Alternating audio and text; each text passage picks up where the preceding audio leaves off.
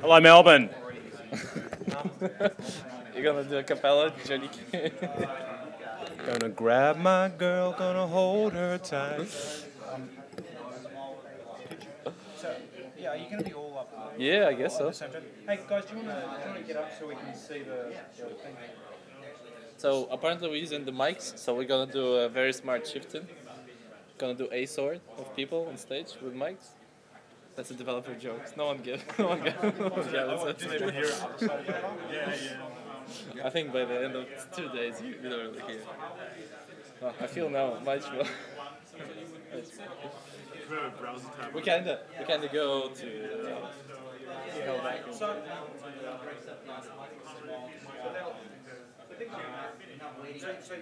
So you'll stand out and then someone will move in? Is that how? We'll be sort of like we are now, and then we'll lean into the mics when we're talking a bit more. Yeah. Yeah, I think it'll be pretty much like that. We might sort of jump on front laptop and Yeah. So basically, what we're gonna do is, you wanna say something? You don't have to. Hey, Josh. Hey, Josh. You don't have to do that. It's just like this sort of thing. Talk from here? Should be okay. So, do you want to do a sound check? Yeah. Hey, Dick, do you want to do sound? So just. So is that okay from there? hello there. Is that all right, just speaking from here? Or should I be leaning in a bit more? Yeah. Okay. So better for me to be about here. Okay. About that. That's good advice. So just talking here like that? this. Do What you do want you to have a wanna listen? So just taking in a bit of noise from there. Is that good enough from there? Okay. Yeah. So about that sort of. So just standing here saying. So how do I switch into the browser? I actually don't know. Okay, so escape, you are in the browser. So escape, I open a few things, I awesome. open EDX Coursera, even I logged in. So you, Don't be too conscious of it. If you're standing generally back where the Around three here. are now, So this is all right? Okay, cool. yeah, Yeah, not great. too close. so you're not taking in turns to talk. You're all chipping in. Yeah, that's right. Hi, Josh. I'm happy I'll be your room monitor G'day. for this session. Hey. And Amit as well. Yeah. Sorry, great to meet you, Ahmed. Yeah. So it's Vova, Ahmed, and Josh. Vladimir, that's right. Yeah. Ahmed and Josh. Yeah. Would you like 10-minute and 5-minute warnings before the end of your talk? Yeah, That's perfect. fine. Now we got timer here, so I'm gonna knock them like. Oh, okay, so I'm you- gonna. I won't give you one I'm minute. looking after that, so we That's no should be good. problem. Thanks. Would you like an introduction, or are you happy to start when most of the people are in the room? Ah, we should be alright. Yeah, we can start. I'll be up the back and see Cool. if you need a hand it over. Yeah, okay, thank you. Best of luck for your presentation. Yeah, thank you. Huh? No. No, it'll be all right. Yeah, we will. So. Hey, thanks, John. Yeah. So you basically just go to the browser, open the new page, then you go back to here, to presentation, and view present. Oh yeah, you get the button Cool. here. Well, that part's awesome. Yeah, thanks.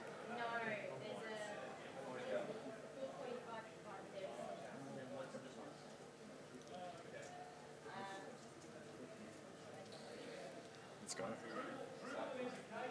Ah, yes, spruiking. I love it. Going hot. It's beautiful. Where's the video? Where's the video? Where's the video? Oh my god, actually coming in. Real much coming in, drivers. He's gonna just like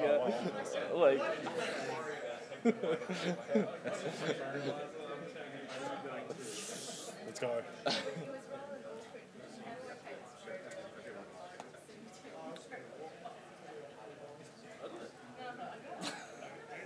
Let's get started. Yep. Sorry, should we get started? Sure. Great. Well, thanks everyone for coming in. We're Team Technocrat. We present 3 of us. So, and we're gonna talk about Drupal and education. Basically, gonna go through what we're gonna cover today. And today we're gonna cover learning management systems. And basically, gonna look at different types of learning management systems and variation of learning management systems. Then we're gonna look at the actually existing learning management systems currently on the market and currently in wide use. We're gonna look at the variation of learning management system called platforms and how do you eat them. Then we're going to look at the Drupal and how Drupal actually fits into learning management system market. Because at the moment there is no big system actually Drupal produced to work with, but at the same time there are a lot of projects happening around Drupal and learning management systems.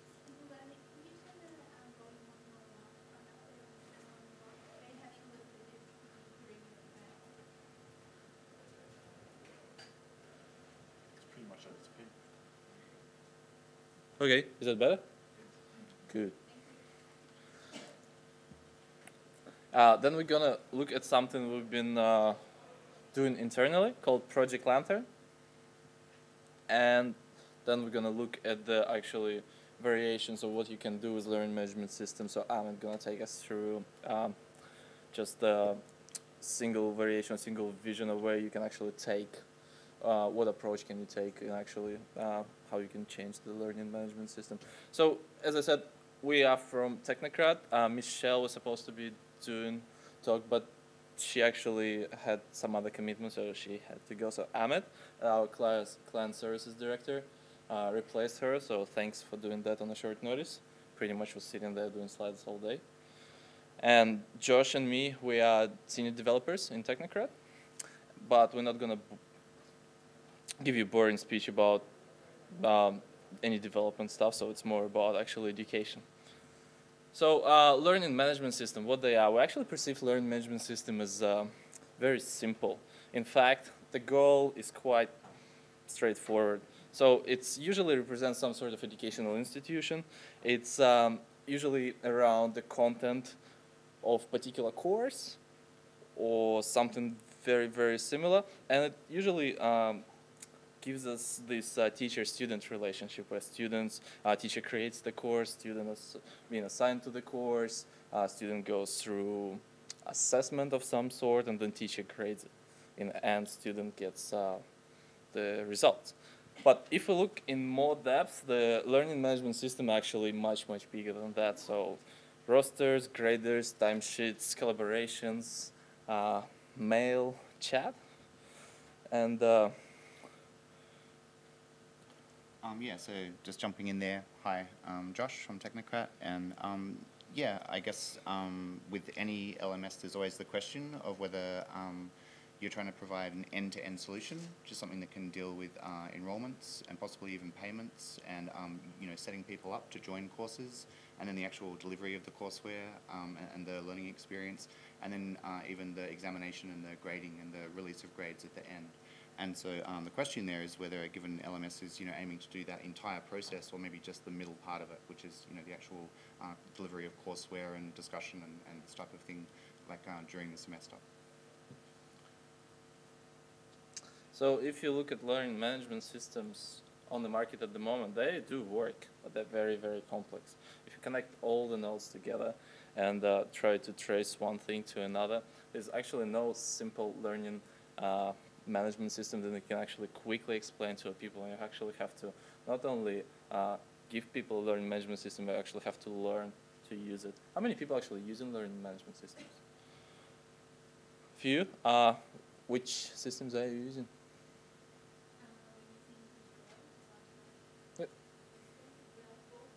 Blackboard Learn, yes. Anyone using Moodle?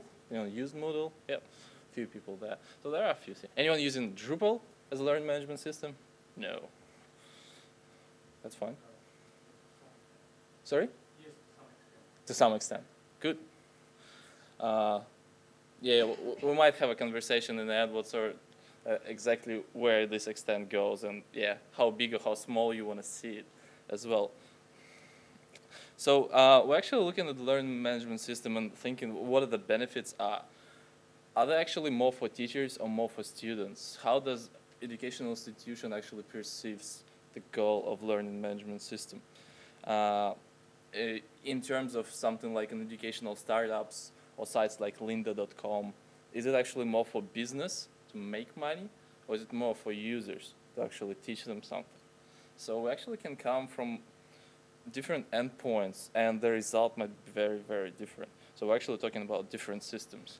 And especially if it's your business, you don't want to have this is a real life reviews of current courses online. So you definitely don't want to get something like that. So those might be quite extreme examples, but I guess the point is that you have a really very large number of different stakeholders or different groups of stakeholders with learning management systems, and so then it becomes that much more of a challenge to keep all of those groups really happy and on board with the product.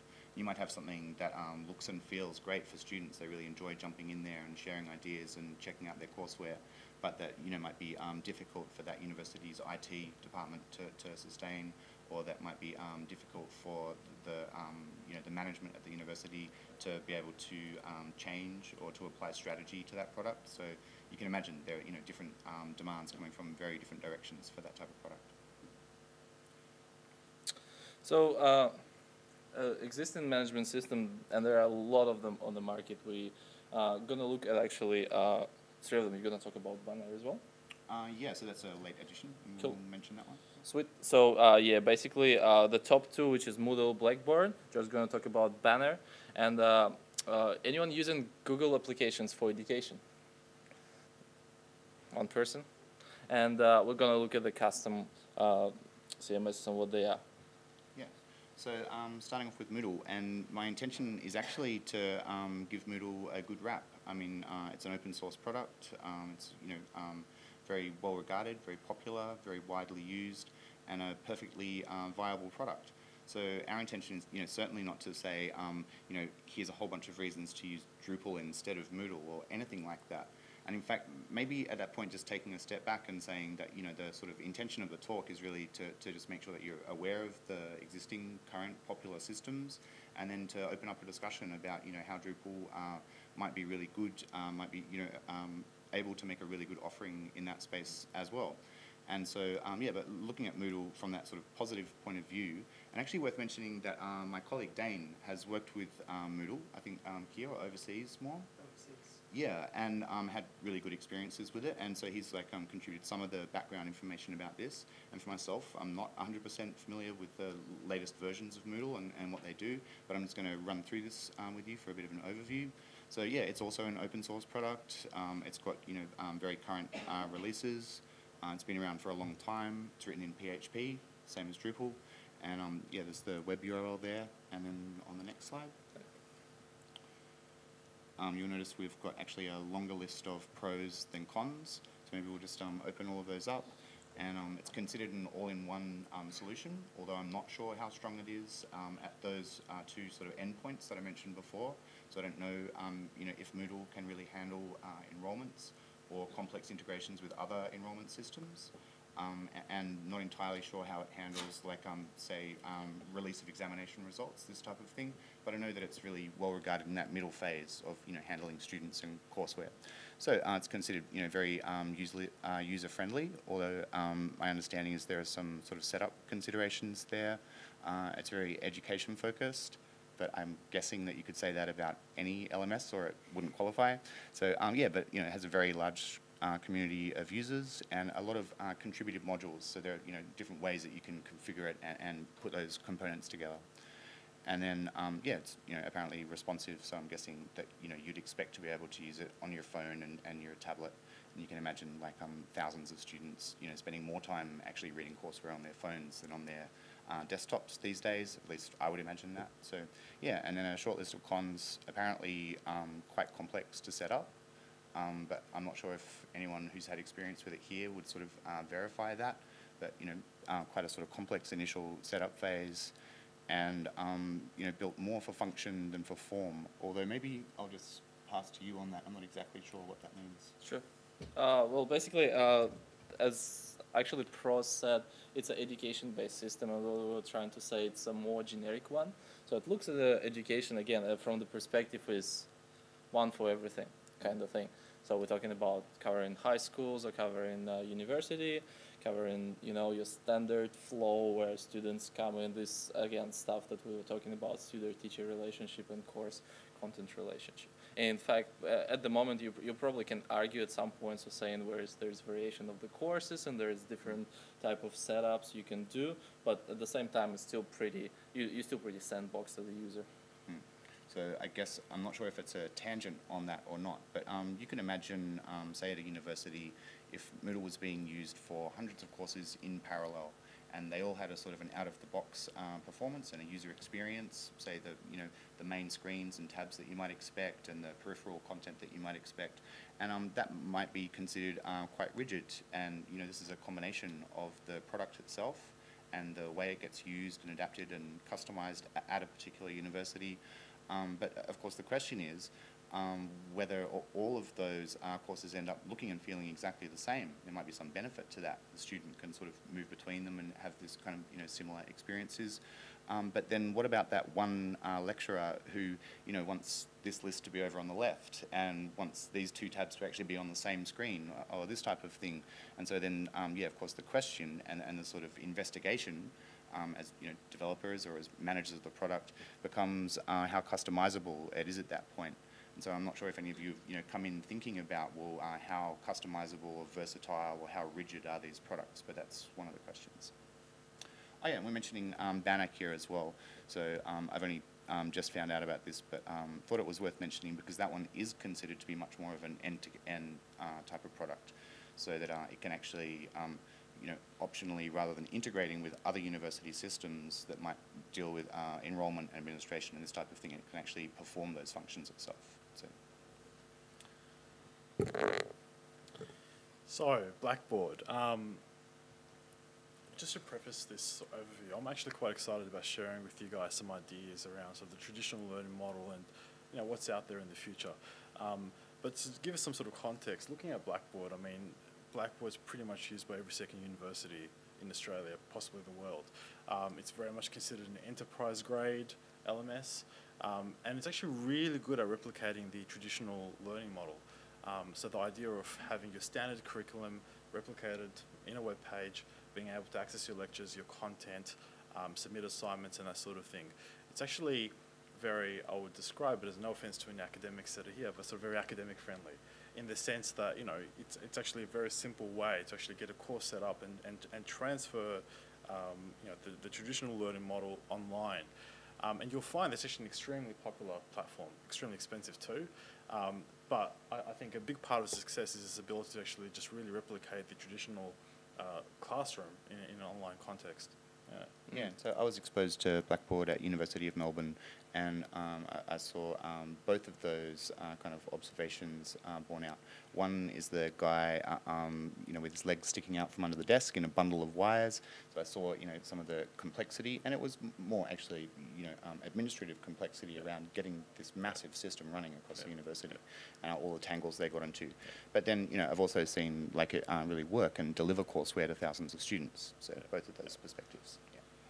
If you Google for Blackboards, you'll actually see that a lot of Australian universities are using that.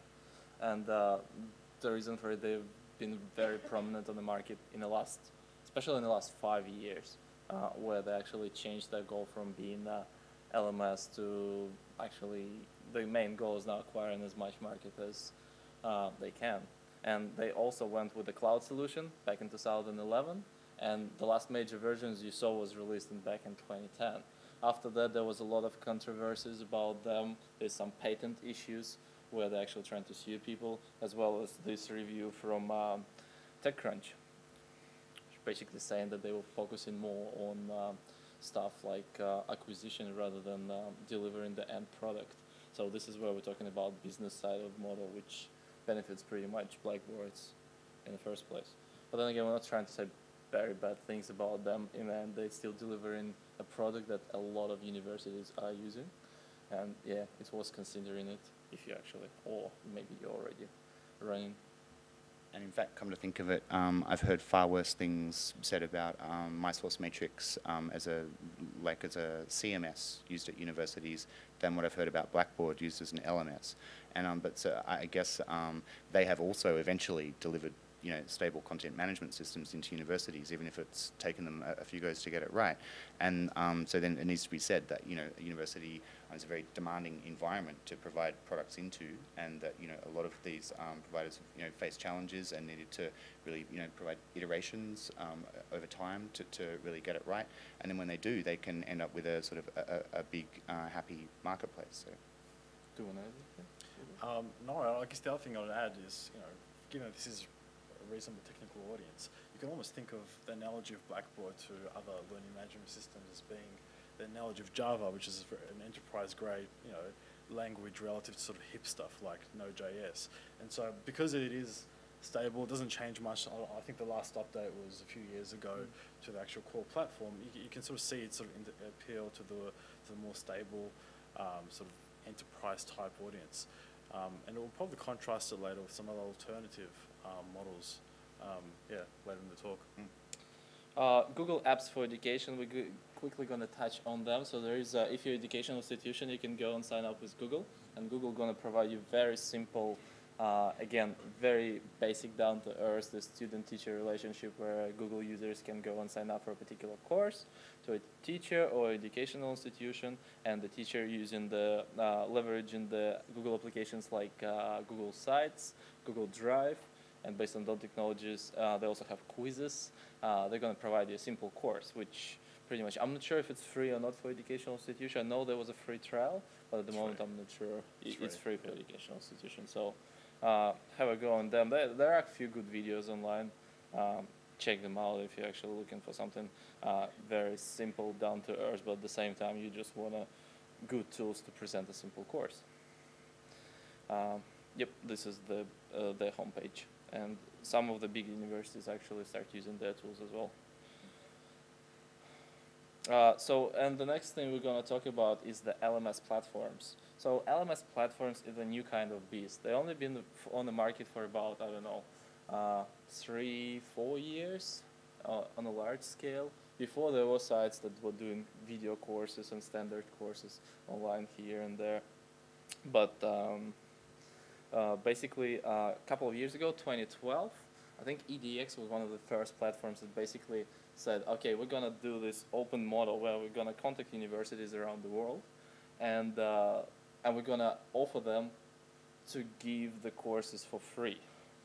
The idea was it's going to provide the free education for the countries who are actually unable to pay or don't have any means apart from the internet to learn, and or actually give some universities a promotion.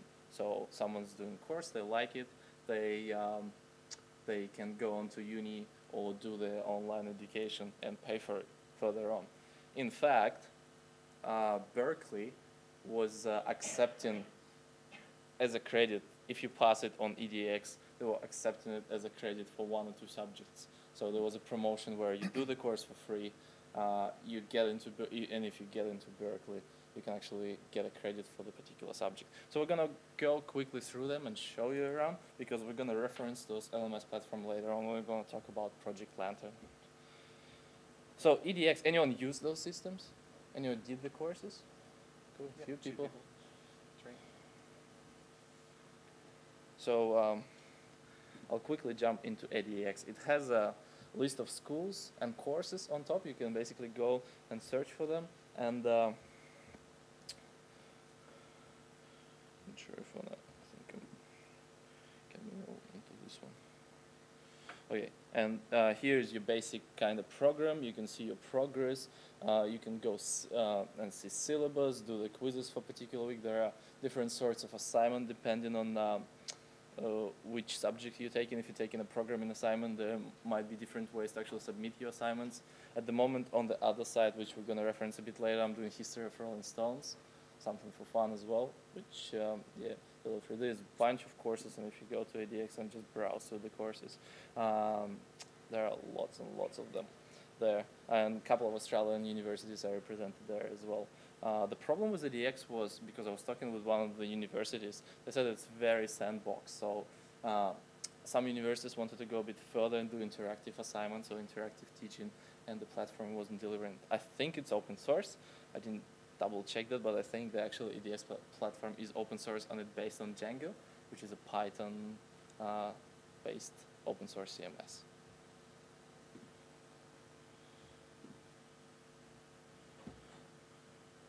So, and Nova is very similar to EDX. Just go check them out. It's free to sign up and do some of the courses. So Coursera, one of my favorite platform-based LMSs. Right now, I'm actually doing a really exciting course on machine learning. And I'll show you guys just very briefly around how this platform looks and what makes it slightly different to some of the other stuff that's out there. How do I actually sign in? You think I know by now? Oh, okay. I might actually sign out if you don't mind. Sure. Yeah. So the way Coursera works is that it's actually run by Stanford University, and you can sign up for courses for free. And again, similar to edX, if you actually get a certain grade, you are awarded official Stanford credit, which is pretty cool. One of the things I like about this particular platform is that it actually has sort of hooks in it. Actually, oh, there you go. Almost there with the course. Let's go into this now. So go to my course. I have to say, Ahmed's a powerhouse. Full-time PM at Technocrat, and then learning in his own time on several of these courses, and constantly coming up with ideas. Don't know how you do it. Try. Hey, so let's just take one of these videos, for example, by Andrew, who's actually the What is machine learning? In this video, the CTO of Baidu. And one of the really cool things about this tool is that when you're actually watching a video, for example, and a lot of it is very much video-based content, quite often when you're watching these things, no matter how exciting they are, you often fall asleep after a few minutes, or you sort of doze off. And what I like about this is, That's how you wake people up. That's how you do it. When it's 11 p.m. at night and I'm trying to struggle through one of these sort of courses, you often sort of notice that the sound sort of disappears, and it's like, what's going on? And it actually asks you a question. And so the idea is actually pauses throughout the course, and so it actually prompts you and ensures that, hey, you're in tune with what's going on. And you actually get graded for the answers that you provide. So, for example, asks us a question, I can actually mark an answer and actually mark, install it in this grading system, and sort of give me a report at the end of the course. So that does two things. It means that it actually keeps me engaged with the course, as well as actually it's a form of learning. So it's a form of reinforced learning. The other thing about Coursera obviously does the usual stuff. So there's regular exercises that you submit at sort of regular intervals, and sort of you have deadlines that you need to work towards. This sort of reminds me of Moodle. You can see I'm actually falling behind in my courses there, although I think I have did okay in a couple of them. But nonetheless, it's actually quite interactive, lots of feature-rich, and it's actually quite engaging for students. This write down his password. Yeah. If you want to submit assignments on my behalf, you can just go there and do that for me. That's Coursera in a nutshell. So just jumping in, and I haven't actually seen those screens before, but that looks like the kind of thing that I would be expecting to find if I enrolled in one of those courses where there's a whole range of activities going on, and you're being encouraged, and but at the same time tested, and this type of thing, and you're seeing your results accumulate on some type of a dashboard, and this type of thing. So that, and I think naturally all LMS is aiming for those kind of engagements, and for those kind of attractive screens that we just saw then. Yeah, absolutely. And the second tool I wanted to briefly gloss over was actually iTunes U. Again, so I actually have a commerce background, and my focus has always been operation and strategy. But I actually ran into this thing a few months ago where I think Stanford as well, they published some of their courses on iTunes U. And iTunes U is very much a video-based delivery method. You'll notice a common theme, more like video. And I actually did a full course. I think it was called Financial Markets by Robert something. I can't remember his name. How embarrassing. But iTunes is it's a lot simpler compared to Coursera. So you don't actually get interactive assignments. You don't get sort of you do get a syllabus, but you don't get sort of the same amount of course content as you would with say something like Coursera. But again, it's almost like sort of podcasts on steroids. Really cool, and it's got its own sort of niche market. And so University of Melbourne using iTunes U as well, and in fact it was rolled out quite strategically to just certain universities as some sort of competition to get into that space at the beginning at least. And what I would say about that is that well, obviously universities want to be putting their name and their brand into all the right places, and that includes getting online in all of these sort of new dynamic kind of ways, and learning to share their course content more widely. And I think the ones we're about to move on to, so there's Khan Academy is a good example. So I guess there's a spectrum of these learning experiences, starting with paying and enrolling in a university and entering a private course where you need to log in securely through your own student ID, and only you are allowed to interact with that courseware. And then right up at the other end of the spectrum, there's this completely open web-based courseware that's free. Anyone can engage with it, and in fact, we're seeing that can then contribute back towards your degree. Easy for the universities to accredit people that way, and kind of good for everyone when you think about it. So yeah, along that spectrum, like I was saying, somewhere in the middle, you've got universities that have traditionally been just privately delivering their courseware that are learning to share. And these are the people they're learning from, is Khan, and in fact, like YouTube can be considered a learning management system if you want to think about it that way. And there was another one after that, some open universities. There'd also be like a university for the third age, I think it's called, which is for like adult and ongoing education. So yeah, a bunch of examples. We're going to cover a bit about custom LMSs. So when something you actually want to build the LMS from scratch, or using Drupal or some other system. So it comes with a premium price, and the reason it comes with a premium price is because you have to plan it and then you have to implement it. So the best thing about it, you can have additional features or features that are not implemented yet. So if you think about something interesting, like I'm going to tell you later on, you can actually build that. Again, the problem is it's time consuming. If you go with a particular sort of development, it might not result where you actually head into. So a lot of things to consider. But basically with a good planning, I mean, I'm sure there are plenty of custom CMSs that are actually operational, and you're going to get them. So actually, moving on to Drupal, there are two basic solutions with Drupal.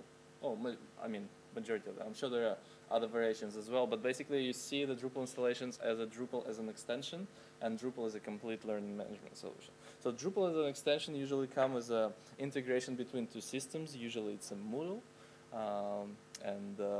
so Moodle acts as the learning management system, and then people who actually don't have enough features in the extensions of Moodle usually ask Drupal to come along and integrate, provide the same authentication and extend on functionality of current system. There are quite a few, and did anyone go to the talk yesterday about Moodle installation with Drupal? No?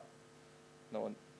Okay, so there was actually a talk, so I missed it, but I'm gonna wait for a recording and definitely looking forward to check it out. And again, Drupal is used for additional functionality, so something that current learning management systems don't provide. So pros of that approach, there are targeted goals, which usually makes you more focused and makes developer more focused because it's already covered by Moodle as such or other learning management system. There's separation of duties, so which again kind of makes it less pressure on the developer to deliver the complete system because part of the functionality is already there. But I think there are more cons to that approach. So custom development, even just the integration, it means you have to support 2 or more systems. So basically just raise the price of the whole product. And you might need actually multiple specialists, one who is actually doing delivery of Moodle, one who is doing delivery of Drupal, and maybe even another one who actually does the integration as well as authentication. We have multiple authentication solutions that actually can work with a number of systems, but then again, it's a matter of paying money and actually getting authentication across multiple systems and testing that. And we're also going to look at Drupal as learning management system. Did anyone use ELMS before? Started in Drupal 6, and did anyone ever knows what UberCart is and commerce is? Like big commerce, 2 big Drupal commerce projects. So basically your web shops, and UberCart came before commerce, actually built by the same guys in core. And UberCart was this massive monster approach. Same with ELMS in version 6, so everything in one. And of course it leads to some, pros and cons. The best thing about the ELMS, it was actually built in Pennsylvania State University and still is. There is an awesome talk about version 7 from DrupalCon Austin. The link's going to be in the end of the talk. Check them out if you're interested in what can be like to actually run the system. But anyway, back in version 6, it was one solution for everything. It was a good start. Again, as I said, it's very similar to UberCard. So one system that covers it all, and then you get small bells and whistles on top of it. So, and when we're trying to do many things at once, what happens? Something like that. If you're trying to eat spaghetti in a washing machine. Is that your animation for ELMS in particular? No, it's just doing multiple things at okay, once. for just... I didn't say ELMS, but Okay. it's just something to wake people up. Just give it a couple more loops. Anyway, everyone got it? Good. We know. It does actually remind me of my university days in a strange way, but not while I was logged into an LMS, but at other times. I'm not sure what you did in university. Anyway, then came version 7. The guys decided to actually take a different approach. Again, very similar to commerce, and actually separate it. And there are a bunch of modules and installation profiles for ELMS version 7. In fact, they call it ELMS Learning Network. It's available now, and there are a bunch of, they have their own website, they have their own blog and GitHub repo, as well as they have a couple of system separations. So there is a course information system, there is massively open online course, and there are a bunch of them. You can find the links, and if you're interested in it, just check out these guys talk, because he also talks about how to install it, what they did for authentication and all that stuff. And another one, OpenGo. Oh, OpenGo. I'm not sure. Should I cover that one briefly? So that's one that I've only just become aware of. It's a product out of India. It uses Drupal core and contributed modules, including organic groups, and provides like a fairly comprehensive Drupal-based LMS. It looks very simple and neat. But what I heard is you actually have some sort of more internal module system. So it doesn't rely, it uses one module, I think, and one module called Apingo. But inside you can kind of have like a web store with free additions you can check in. So they didn't use the standard module for Drupal. They actually built their own system. I'm not sure if it's good or bad, it's just different alternative approach. So Apingo project is the actual module. Apingo.lms, it's like commerce kickstart. It's the basic distribution. So if you want to start it, probably install Apingo LMS as a distribution. And it uses also a lot of other contributed modules like organic groups, quizzes, rules, and views. So this is actually comes if you want to build stuff with already existing solution, but you can create one yourself, and Josh's going to cover a couple of modules that actually you can use to create LMS. Yeah, so I mean, back in the D7 days, which is now, I guess if you were planning to build a comprehensive LMS, there would be, naturally a whole bunch of ways you could go about that. And I guess we're thinking about this in quite sort of theoretical terms. It's not something that we're about to do this weekend, but something that is really interesting to talk about because at least as a mental experiment, it puts D7 to the test and allows you to match up a whole bunch of things that Drupal 7 can do to those demands that we've got in mind and that we've already seen how they're met by other systems. So then just glossing over some of the modules that would come to mind for that. Well, naturally, you're going to need to handle users as user accounts, people being able to log in and then be given roles and permissions. Well, then there would be a question of whether you would use organic groups or not to do that. At least for people being able to find their groups of content and groups of people to interact with, and then whether you would use something like Workbench or not, which is more for permissioning people to engage with different types of content or different silos of content on the site. So those open questions, and you might find for say a really comprehensive LMS that you'd need to rebuild Workbench from scratch, but to do it your way to meet a very specific set of needs and to sort of reinvent what some of those modules do. And so then, of course, you need to think about those things from the point of view of these different roles, the students, teachers, administrators, and the actual developers on the product who are all going to be interacting with that admin UI in different ways. And that's what makes, say, an LMS a really interesting architectural challenge because you would assume that in these structured environments that you're going to want some more kind of rigidity around the admin UI, but all of these different groups are going to have very different experiences of the admin UI. So a student is going to have a very different experience of interacting with the LMS than, say, the administrator who's responsible for setting up the new courses and deploying them and this type of thing. So then trying to move on really quickly, then there are some great modules out there that are sort of for learning. So quiz and course and achievements are good examples. And then we've already sort of mentioned the user and course workflow, but I mean, in technical terms, we start to think about entities, which are like items of content, and the relationship between entities in the site. I'm really wanting to just sort of gloss over this.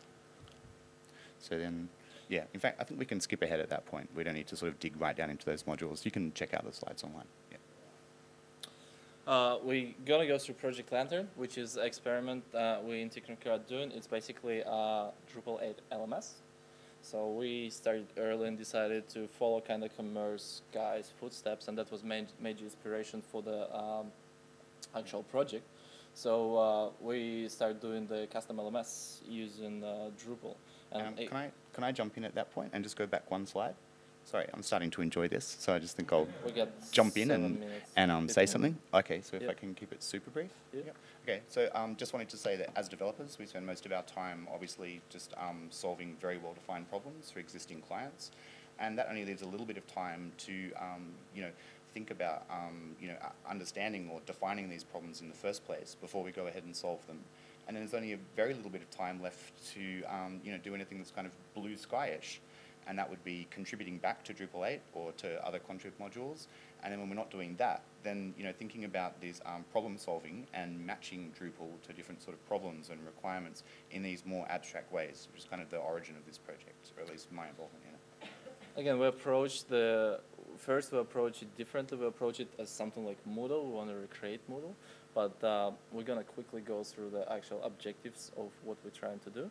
But currently, the focus changing. We're trying to deliver, first of all, something like LMS platform, something people can reuse and use for their business. And again, inspiration was a Drupal commerce. So our mission is to provide the solution that is alternative, so it's no way in competition to Moodle or other platforms. We actually try to give people something to try on, something different, accessible, responsive, and that we really want to engage the community into the project. It's going to be, delivery is going to be a suite of tools. So you expect your Drupal modules, you expect your distributions, but also expect a lot of documentations. Our philosophy is we're open source, where education down, developers up, which is very unusual for Drupal project, where usually it's reversed. It's always focused on the developers and not on the community. We're actually already engaging with a few academias and few educational institutions in Australia to try to deliver that. Again, our audience in the order of priority is the educational community, that users who are limited by Kaggle LMSs want to hear from them, and then new Drupal users, and also developers. Again, it's alternative, not a competition, education driven, and the outcome's going to be configurations, distributions, modules, and documentations. I'm not going to go through a structure. You can see the slides online. I'm going to give one of the examples is what Amit wanted to talk to, so we got 5 minutes left, so it's going to be the actual, I'm going to give the word to Amit, because his example is what he actually will try to build using something like our LMS. Thanks, Vova. So just very quickly, what I'd like to do is actually challenge some of the assumptions and ideas that we have about LMSs. We took a look at some of these, quite amazing platforms, so Moodle, Blackboard, iTunes U, and we had a browse around. And my question to you, are these just simply glorified content management systems that are really good at integrating with external systems that are out there? And the reason why I asked that is because no matter what current LMS you look at, they're effectively divided vertically and horizontally. And when I say horizontally, I'm talking about sort of groups of classrooms. So whether you're a grade prep, 1, 2, or you're first year uni, second year uni, third year uni, or vertically across domains of knowledge. So maths, physics, accounting, whatever the subject may be. And my question to you is, can we break through these silos? And so there are two types of silos. There are the horizontal silos. And a way to sort of motivate this discussion is to ask the question, whoever is on Stack Overflow. Right, a lot of people. Or Quora, not as many. Okay. Well, when you're on Stack Overflow, are you segregated by how many years of development experience that you have? So for example, is there a forum for people that are first years, second years, third years? No. In fact, you have all these people sharing experiences across various levels of experience. So my question to you is, what if we conceived of an LMS where people can actually exchange information, actually teach each other, rather than actually just relying on the classic online tutor who stays up to 2 a.m. answering people's questions? And so the classic online tutor that we see across LMSs, rather than being there, sort of just, it's a one-way information exchange, they're facilitating the process rather than actually sort of, just being responsible for the entire educational process. And this stems from something called instructional leadership, where the idea is to actually distribute the responsibility for learning and teaching across multiple stakeholders, not just the teacher. It's a really cool idea that gets a lot of traction at universities, and so then you see first years going to third year classes, and you see students sharing learning experiences in new ways. But then the job of the developer at that point is to say, well, yeah, you can separate, say, courseware from courses, and have essentially like a huge singular canon of all of the courseware, and then be able to have courses use subsets of that. And in quite sort of overlapping in dynamic ways. Absolutely, so it's, and that actually really nicely segues into the second idea that I'd like to put out there, which is breaking the vertical silos. So we know that in schools that there's aspiration to actually integrate knowledge areas. So for example, when you're learning maths, you're often sort of learning, when you teach a little kid about sort of addition and subtraction, you're actually couching in real life examples. What if we actually thought of LMSs as containing knowledge integration points, just as the way we actually think about software as sort of being able to effectively integrate with other software and pieces, and tools that are out there. And so somehow allowing, if you think about things like mechatronics, biomechanics, environmental engineering, these are effectively different disciplines coming together and actually creating new domains of knowledge. What if we were able to create a platform that actually allowed this sort of thing to sort of, come up organically? So in other words, we create a platform that actually allowed sort of, teachers and educators to expose bits of knowledge that allowed sort of another educator to say, hey, that's interesting and that can potentially fit into my topic, and allow for that cross-pollination. Now that's hard. That's actually really hard, because currently our educators, they're operating in a certain paradigm, and to actually get them to sort of think outside of their sort of myopic or sort of their channel of expertise requires to actually rethink KPIs, for example, and that's not something that's actually easy to do. The other thing also is different educational settings require different integration methods. So at a university, that might be driven by bringing sort of industry expertise into the classroom and actually facilitating that cross-pollination. So for example, I'm actually a marketer, but I'm actually quite interested in learning about finance. And so having someone from industry come in and actually facilitate the cross-pollination is useful in that setting. Whereas at a primary school or at a high school, that can actually happen quite differently. That could be as simple as just getting the science coordinator and the maths coordinator to sit down together and actually figure out a way to facilitate the cross-pollination. But we already know that that's just an ideal that sort of academics and sort of teachers sort of work towards. But how can we actually create a learning management platform that really facilitates that intrinsically? And so there you have it. As always, I'm gobsmacked after just hearing from 30 seconds from Ahmed, and that incredible set of possibilities and a really exciting set of possibilities then can be matched to systems that can deliver those experiences. And I guess the whole point of the talk today was to say that it's entirely possible, in fact quite likely, that Drupal 8 will be the coolest way and most feasible way ever to deliver those experiences and those systems. And so I guess this is really just meant to be a sort of demonstration of great sets of possibilities, and and matching those up to what is a new product that we're discovering and coming to grips with, and starting to match up to requirements. Absolutely. Yeah. And I guess the final, and I would like to expand on this a bit more, but the final idea that I should like to put out there, and we don't have time to go into this in too much detail, is sort of contrast the current LMS landscape with a complete alternative model. So if you look at this is tables and rows, and for the geeks that are here, what does that make you think of? The relational database, right? And so what I'm putting out is a notion of contrasting almost what's currently sort of an RDBMS type LMS to something that's much more graph-based. And so the idea is that graph-based sort of technologies, or something that's underpinned by some sort of graph algorithm will actually allow for better sort of interrelationships across topics, domains, people, and actually learners themselves. And you know, I do look to a lot of these, you know, Quora, for example, is amazing at doing this. You know, really sort of driving that interconnection across domains of knowledge and users to facilitate much richer learning experiences. Thank you. Well, yeah, as you can see, we got lots to talk about. But again, the thing is, we started building LMS. In fact, I already did few commits today to the first modules in the system. There's also experimental GitHub repository. So if you're interested in playing that, just hit me up. Otherwise, just follow this LMS. The links in the end of the presentation. So here's a GitHub for the whole project. And yeah, thanks for listening, and let us know if you have any questions.